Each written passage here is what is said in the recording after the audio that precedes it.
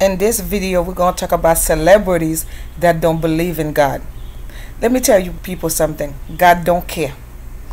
Hugh Warner, better known by his stage name Marilyn Manson, was born in Canton, Ohio in 1969, to Barbara Warner Wire and Hugh Angus Warner.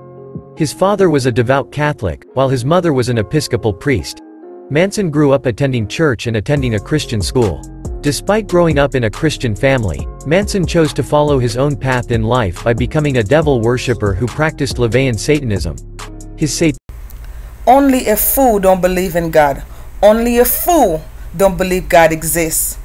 Remember, people, when you die, or when you're on your deathbed, do not say, "Lord, save me." Remember, He does not know you, since you don't know Him.